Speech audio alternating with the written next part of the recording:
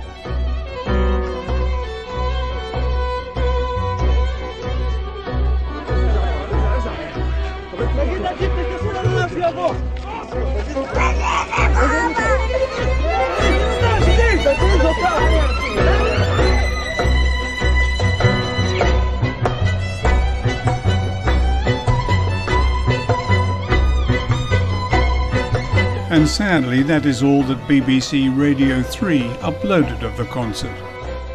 Baroness seems not to have mentioned the music during her slanderous outburst, but she had the gall to call for an apology and request that the BBC remove the comment from any rebroadcast. So censorship is alive and well and residing in at least one seat in the upper house of the mother of all parliaments. Given such an impressive CV, she even has an Oxford University building named after her. It is a disgrace that a member of the House of Lords could tell so blatant a lie. The word apartheid means separateness in Afrikaans. In the context of South Africa, of course it was racially based, but just as animals other than dogs can carry rabies, the word can be legitimately applied to the situation in Israel.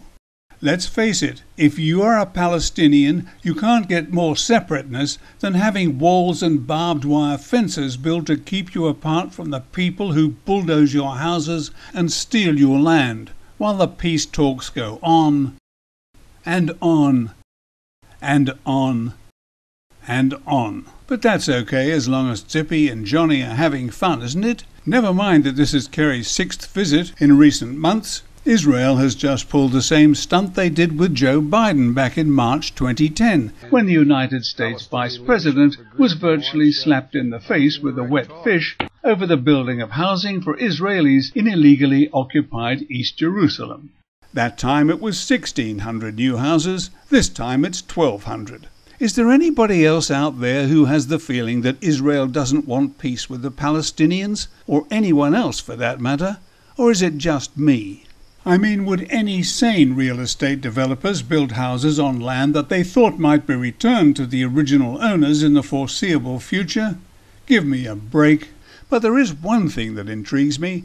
Do they plan the peace talks first, and then the new housing, or the other way around? During any discussion about Israel, the compound words anti-Semitic and anti-Semitism are bound to crop up. And that's where other deceptions often begin, for the very words are deceptive themselves. The word Semitic refers to a group of languages which includes Arabic and Hebrew, and the numbers, about 206 million Arabic speakers compared with about 7 million Hebrew speakers, makes the term anti-Semitic when referring to Jews a linguistic nonsense. Basically, this entire video is about linguistic goalpost moving, which is what Baroness Deitch's accusation against Simon Kennedy's truthful statement amounted to. But the British peer is in a junior league in this area when compared to a former Israeli member of Parliament. Often when there is dissent expressed in the United States against policies of the Israeli government, people here are called anti-Semitic. What is your response to that as an Israeli Jew? Well, it's a trick. We always use it. When from Europe somebody is criticizing Israel, then we bring up the Holocaust. When in this country people are criticizing Israel, then they are anti-Semitic. And the organization is strong and has a lot of money, and the ties between Israel and the American Jewish establishment are very strong, and they are strong in this country. As you know, they have power, which it's okay. They are talented people, and they have power, money, and media, and other things. And their attitude is Israel, my country, right or wrong, the identification. And they are not ready to hear criticism. And it's very easy to blame people who criticize certain acts of the Israeli government as anti-Semitics, and to bring up the Holocaust and the suffering of the Jewish people, and that justify everything we do to the Palestinians. Yes, you heard her correctly, and justify everything we do to the Palestinians. Things like this. And this sort of Israeli behavior has been virtually continuous since the Nakba. 65 years of desperate Palestinian hope, buoyed up, then crushed by countless United Nations resolutions which have come to nothing, blocked or sabotaged because the most powerful nation in the world is Zionist-controlled. And it looks as though Britain is heading in the same direction. Tonight on Dispatches, how British policy is influenced by supporters of a foreign power. Peter Oborne is one of the few mainstream media journalists left who are worthy of the name. Dispatches reveals the activities of the most effective lobby working inside British political parties. I recommend that you watch the entire documentary, as I have only time to include a few excerpts. What's unique about the pro-Israeli lobbies is that they have such good access to politicians. They often operate behind the scenes, and they have primary regard, even though they may come from Britain, not to the interests of the British people, but to a mixture of what they see as British interests, but the interests of another country. Those lobby groups include, quite openly, the Conservative, Liberal Democrat and Labour Friends of Israel, and Peter Oborne names a few more, which will come as no surprise. There's the Jewish Leadership Council, of which Baroness Deitch was once a member, the Zionist Federation, and the Board of Deputies of British Jews. Aside from seeking to influence politicians and opinion formers, which is the stock and trade of any lobby, some members of the pro-Israel lobby are also especially aggressive towards British television and the press. Which returns us to one of the main points of this video: censorship. Not only did a member of the House of Lords insult Nigel Kennedy for speaking the truth, she had his words deleted from a music programme, words which the British public had a right to hear, particularly as the BBC is a publicly funded broadcaster. And if there is any doubt that her ladyship got it dead wrong, in the occupied territories, Israel is an apartheid state. There's no two ways about it. When settlers travel on one road and Palestinians have to use another road, when settlers are governed by Israeli law and Palestinians are governed by military law, you are talking about apartheid. How refreshing to hear some straight talking from a top-of-the-range Jew about Israel's behaviour towards the Palestinians. And here's some of that military law being applied to peaceful protesters at the apartheid or separateness wall at Nabi Saleh in the Ramallah district on May 13, 2011. Nabi Saleh is only about 33 kilometres as the crow flies from Tel Aviv, where Baroness Deitch is a board member of the Stephen Roth Institute for the Study of Contemporary Anti-Semitism and Racism at Tel Aviv University. Please note the rather singular reference, as though it is the only kind of anti-ism worth worrying about. So as counterpoint, here's a rather clear example of anti-Palestinianism at Tel Aviv University on Nakba Day 2012. Hang on, where are all the Palestinian flags? Ah, here's one. In April 2012, Baroness Deitch gave a lecture at Gresham College, London. She is a very busy baroness. And guess what? The issue of so-called anti-Semitism cropped up. The University and Colleges Union has been reported to the Equality and Human Rights Commission for institutional anti-Semitism. Please note, she did not say by whom. Abe Foxman of the ADL, for example, would accuse his mother of anti-Semitism if he thought it would get him a headline in the New York Times.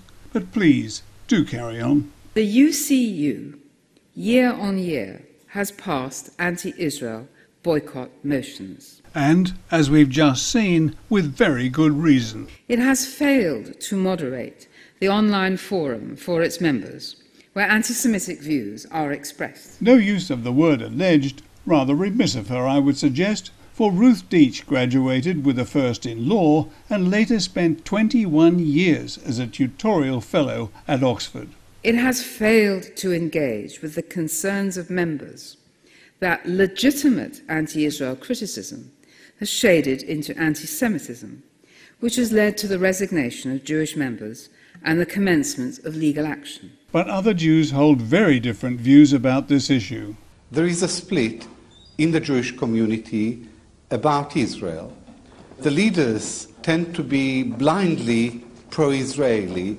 The Israel lobby does represent a narrow right-wing agenda, but it is not representative of the entire Jewish community. Nonetheless, we found that calling critics of Israel's foreign policy anti-Semitic has become a deliberate tactic among some of Israel's more strident lobby groups. But the matter of so-called anti-Semitism is far more fundamental. Never mind this kind of physical abuse.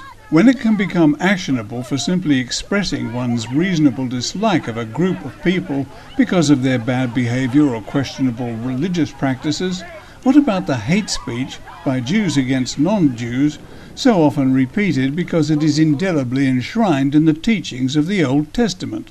I can remember questioning this during what my school called divinity classes. More recently, Gideon Levy had a crack at addressing the issue, but failed miserably during the run-up to the finishing post. His article, Jewish People Are Just That, People and Far From Chosen, was critical of how literally many Jews take this overt statement of superiority. But in conclusion he wrote, "We should of course continue to read the prayer, 'You have chosen us.' It is part of the Jewish heritage.